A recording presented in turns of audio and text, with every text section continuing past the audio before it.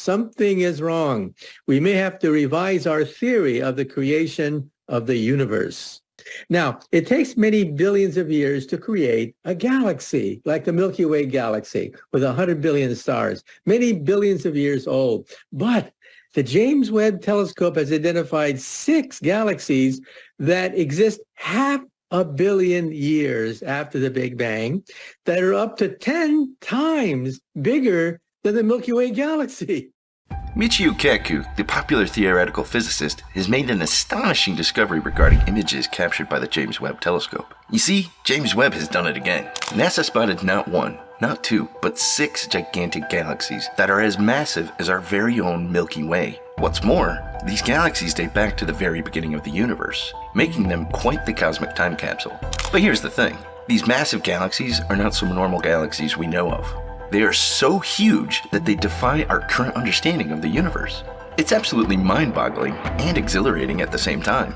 A group of astronomers found 6 really big galaxies that were born not long after the Big Bang. These galaxies are called universe breakers because they have almost as many stars as our own Milky Way galaxy. The James Webb Space Telescope is upsetting the apple cart.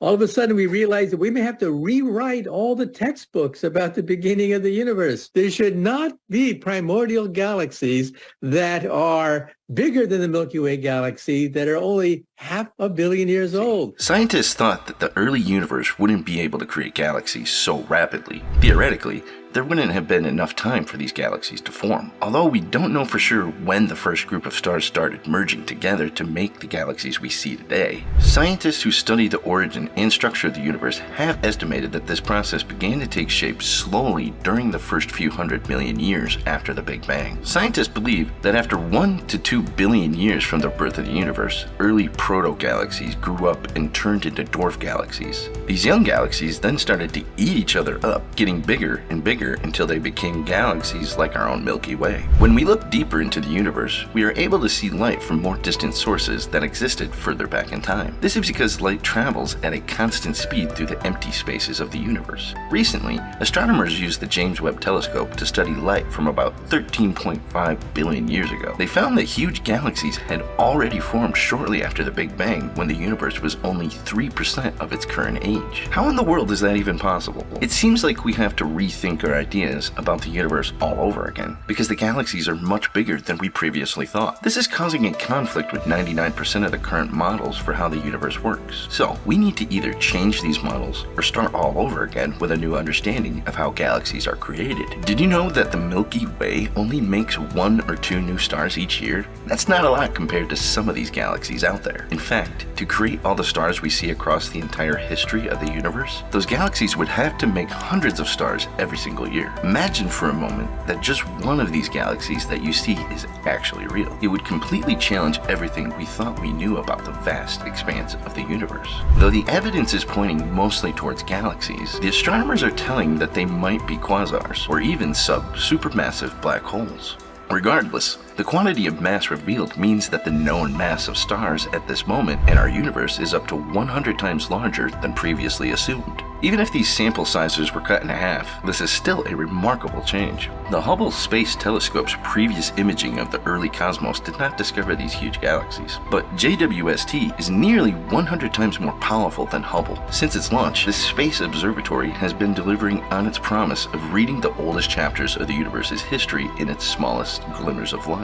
And you see, this is not the only time James Webb has made us reconsider our knowledge of the universe. Last year, its one single discovery put the Big Bang Theory into question. You see, the expansion began approximately 13.5 billion years ago. Our entire universe was hot and dense. That's how many people were probably exposed to the Big Bang Theory, which states that our universe came from a single dot called singularity. This single dot swelled and stretched over the next 13.8 billion years to create the ever-expanding cosmos that we know today. In 1996, with a $1 billion budget, astronomers, physicists, and engineers from all around the world set out to build something that would replace the Hubble Space Telescope.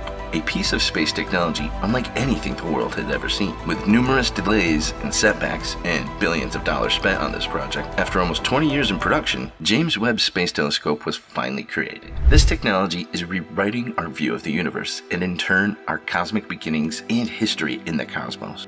The goal behind this was to create a massive time machine that would give us glimpses of the cosmos at its infancy rather than one that would allow us to physically travel back in time. However, given how far back in time we are searching, there will inevitably be some unpleasant shocks. Though we have already been thrilled by its power of exploring the universe, James Webb recently dropped the largest surprise of all time, which is causing panic in the hearts of cosmologists, astronomers, and regular people like you and me. With each new discovery, James Webb has been identifying gaps in our knowledge of the universe. And this is by far the most surprising discovery of them all. And it's forcing scientists to reevaluate everything they thought they knew about the cosmos. Recent findings of some of the oldest galaxies by James Webb might actually prove the Big Bang Theory wrong. Although there have always been skepticisms about the conventional cosmological model, this revelation has everyone in a state of shock. Currently, science is focused on challenging everything, but it's frightful to say the least to see such a major cosmic event being questioned. How did we come into being if the Big Bang did not occur? How did all of these planets, galaxies, stars, and nebula form? Who is stretching the fabric of the universe? Are we a part of an advanced alien simulation that was built for us? Or the designers of our cosmos something entirely outside of our comprehension? I apologize for going off on this tangent. I'm not sure about you, but this new finding has made me doubt reality as we know it and given me a persistent, nagging sense of dread. So let's pause to gather our thoughts before turning around. With all the evidence revealed, I believe the Big Bang never happened, and James Webb actually showed the signs of it. Don't believe me? Let's take a look at the 3 incidents. Incident number 1. The initial findings from the James Webb Telescope appear to point to old, large, and brilliant galaxies that had formed within the first 250 million years following the Big Bang. A single one of these galaxies, Sears 93316, was already in existence 235 million years after the Big Bang. Because this galaxy is so far away, it took 13.5 billion years for their light to reach us. Many more of these galaxies seem to be larger than predicted by the prevalent cosmological model that defies the structure and development of the universe. The discovery of these old, smooth galaxies so soon after the Big Bang should have taken place is concerning. They had to have begun forming before the Big Bang because it would have not been possible for them to fully form into the galaxies we see today in the 250 million years since the Big Bang. But everything in our universe began with the Big Bang. So the question is, did the Big Bang actually occur? Incident number 2.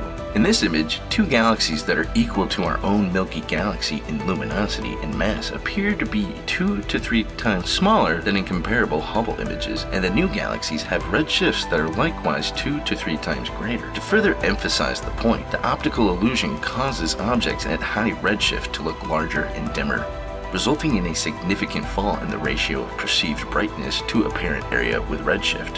However, surface brightness is absolutely constant with distance based on studies of tens of thousands of galaxies, as would be predicted in a universe that is not expanding. Observations also revealed that there was no surface brightness dimming, which is not at all consistent with an expanding cosmos. The furthest galaxies in the JWST's images are viewed as they were only 400 to 500 million years after the beginning of the universe, in accordance with the Big Bang Theory. However, some galaxies have already revealed star populations that are more than 1 billion years old. The presence of these galaxies once again proves that the Big Bang did not actually happen, as nothing could have started before it.